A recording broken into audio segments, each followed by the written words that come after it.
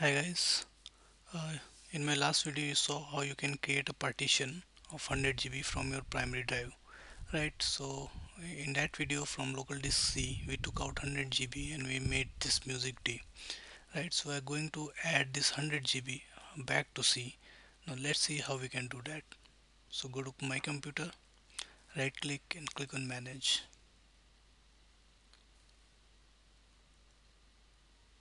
So it's going to open the computer management box.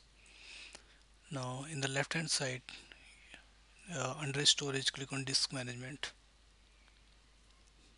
Right now it is loading. Now you can see these C and D here, right? Select the D and click on delete volume. Deleting this volume, okay, backup any data you want to have, right? So we don't have anything. If you have it, right, simply back it up. Click on yes. That's going to delete that one. Okay, now you can see here 100 GB is unallocated. Now go to C, right click and click on extend volume. You can see the box, click on next, right, selected 102400, that is 100 GB totally. Okay, click on next, selected the disk, right, to close this, right, click on finish.